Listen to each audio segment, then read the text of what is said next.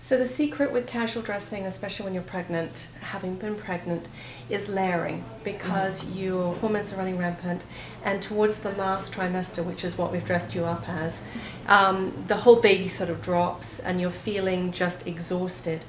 The great thing with fashion right now is that there are so many pieces out there that aren't even maternity pieces that you can find in the stores, especially with the little Empire line, baby doll, and all the lovely stretch t-shirt fabrics. The piece of advice I always give everybody is don't get too much, because you're constantly changing shape, and don't get rid of everything, because after you've had the baby, it's going to take a while to get your body back again.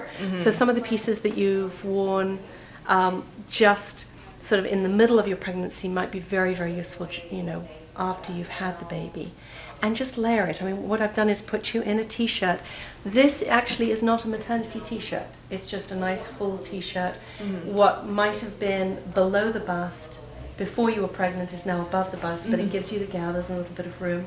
And then throw another little layer over it, and then if you get hot, you can take it off. But keep it simple. And a lot of the designer jeans, all the maternity stores do is they take an existing jean and they cut the front central panel out and literally just put in a piece of elasticated fabric.